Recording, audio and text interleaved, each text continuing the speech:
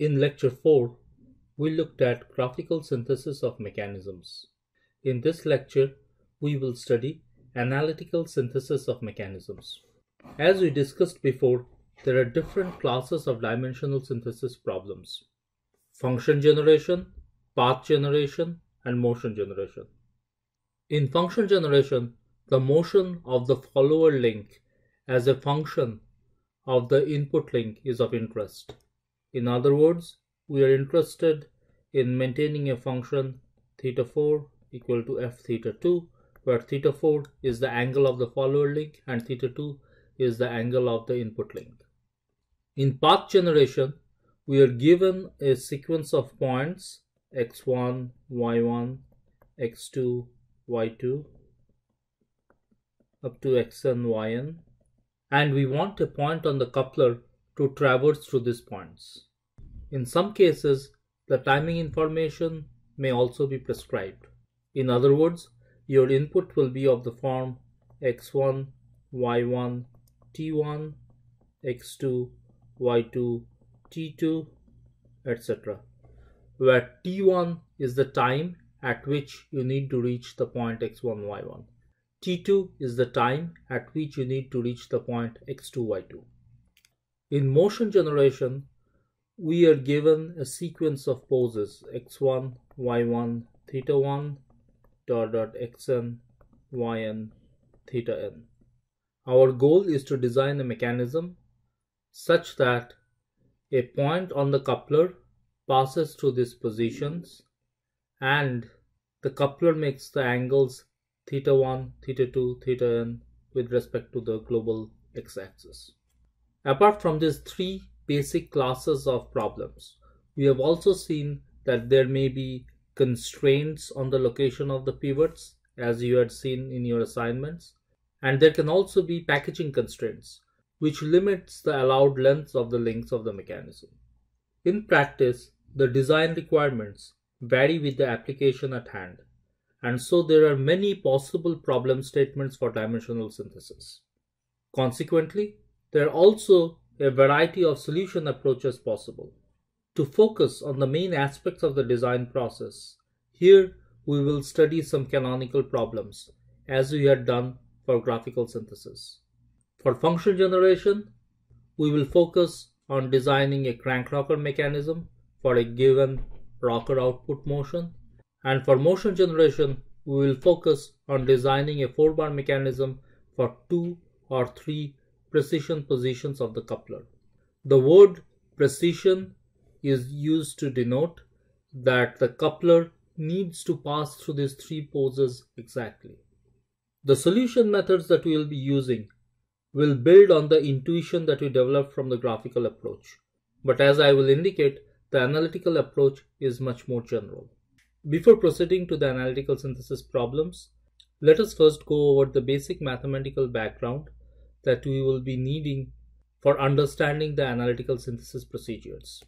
In particular, we will look at the following: how to write the equation of a line in vector form, how to obtain the position vector of midpoint of a line segment, and how to find the equation of the perpendicular bisector of a line segment given that we know the positions of the endpoints of the line segment. To do all of this, we will need to know how to write the dot product of 2 vectors, especially when they are given in complex number exponential form, as we have been using throughout this course.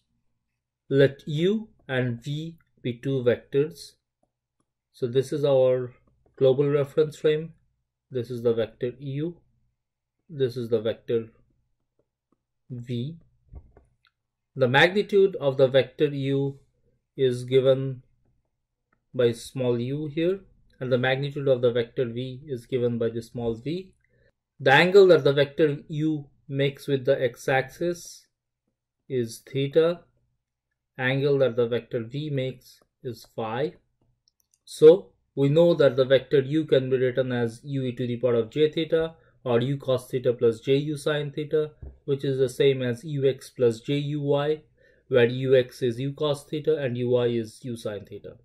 Similarly, the vector v can be written as v e to the power of j phi, which by Euler expansion is same as v cos phi plus jv sin phi, which is the same as Vx plus jVy, where Vx is V cos phi and Vy is V sin phi. Since u and v are complex numbers, they have a complex conjugate. Their complex conjugate are written as u star and v star, which is u e to the power of minus j theta and v e to the power of minus j phi. Using Euler's expansion, we get u star or u conjugate as u cos theta minus ju sin theta. What we have used to do this expansion is cos of minus theta equal to cos theta and sine of minus theta equals to minus sine theta, which becomes ux minus juy. And you may have learned the definition of complex conjugate in this form. Similarly, v conjugate is v e to the power of minus j phi, which becomes v cos phi minus jv sin phi, which is vx minus jvy.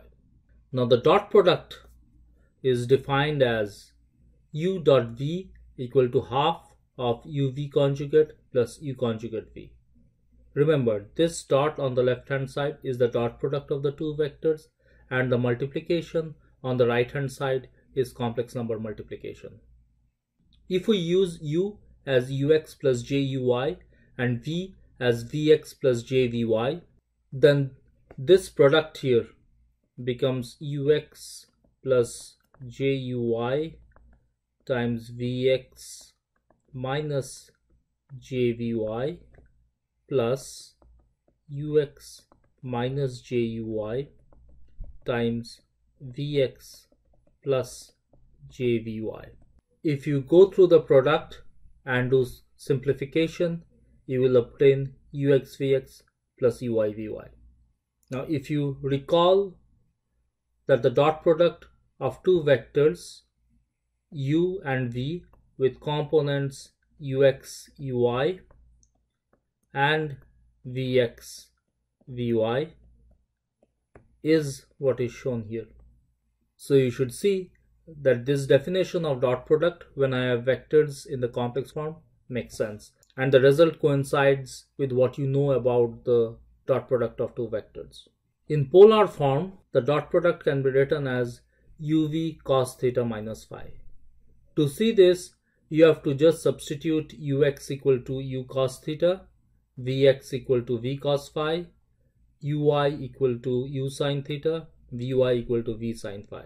Then ux vx plus uy vy becomes u cos theta times v cos phi plus u sin theta times v sin phi, which is same as uv cos theta cos phi plus sin theta sin phi. Cos theta cos phi plus sin theta sin phi, this is cos of theta minus phi. So you get the formula here. We will now see how to write down the parametric equation of a line. So given the position vector of a point, so in this picture B is the point whose position vector is given, and a direction vector shown by the red arrow here, which we call V. What is the equation of the line passing through B along the direction V? So let us take any point on the line, say G, and let us look at the position vector OG. So OG equals to OB plus BG. So this is the same as OB plus K times V, where K is some constant. So if I choose one value of K, I get a different point on this line G. If I choose K equal to 0, I get the point B. So OB plus K times V is the equation of the line passing through the point B along the direction V. When K is positive, I will get a point to the left of B. When K is negative, I will get a point to the right of B. Now instead of a direction, if I am given the position vector of 2 points B1 and B2, then what is the equation of the line through them? As we saw before, OG was equal to OB plus K times some direction vector V. Now here I can choose the point B to be B1, so I will have OB1, and the direction vector can be B1, B2. Then my V would become OB2 minus OB1. So my equation of the line becomes as shown here. One thing I want you to note here is that these definitions are independent of the dimension of the space in which we are operating. So I am showing planar pictures here, but these equations are valid even when you are in 3 dimensions or even higher dimensions greater than 3. Any general n dimension, these equations are valid. Also, these equations are not dependent on how you represent the vector, whether it is a bunch of coordinates or complex exponential form or anything else. Note here that when k equals to 0, you get the point B1.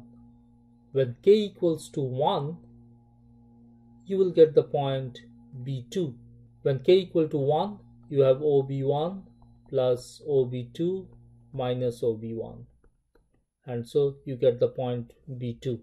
When k is between 0 and 1, you get a point within the segment B1, B2. And when k is greater than 1, you get a point to the left of B2. When k is less than 0, you get a point to the right of B1. So to get the midpoint of B1, B2, we can choose k equal to half. The position vector OM will be OB1 plus half times OB2 minus OB1, which if you simplify will be half OB1 plus OB2. So OB1 minus half of OB1 will be half of OB1, and this half of OB2 will come in here. So the midpoint M of the line segment B1, B2 is given by OB1 plus OB2 by 2. Now let us look at the equation of the perpendicular bisector shown by this dotted line. We will look at 2 ways to write this equation. First, note that the vector OG, where G is any point on this perpendicular bisector, is the vector OM plus k times a vector along MG. So I can write OG equals to OM plus k times V, where V is a vector along MG. Now, if we multiply the vector B1, B2 by J, we rotate it anti-clockwise by 90 degrees. So J B1, B2 will be along this direction, which is along the line passing through M and G. So substituting V equal to J B1, B2, I can write OG is equal to OM plus K times J times B1, B2. B1, B2 is same as OB2 minus OB1. So I can write this formula here for OG. Now OM, we have seen in the previous slide, is OB1 plus OB2 by 2. So we got the equation shown here. So this is one way of writing down the equation of the perpendicular bisector of a line segment B1, B2. Another way of writing down the equation of the perpendicular bisector is to note that since MG is perpendicular to B1, B2, the dot product of MG and B1, B2 will be 0. Now MG equals to OG minus OM, and OM we have already seen is OB1 plus OB2 by 2. So we have mg equal to og minus ob1 plus ob2 by 2. b1, b2 equals to ob2 minus ob1. So substituting b1, b2 and mg in here, we get the following formula. If we carry out the dot product and simplify, we get og dot ob2 minus ob1 equals to half of ob2 dot ob2 minus ob1 dot ob1. I will leave this simplification as an exercise. You have to just carry out the dot product and take the term ob1 plus ob2 by 2 dotted with ob2 minus ob1 to the right hand side, and this is the term that you will get. The first term here is simply og dot ob2 minus ob1. In the next module, we will use these preliminary facts to study the methods for analytical synthesis of mechanisms.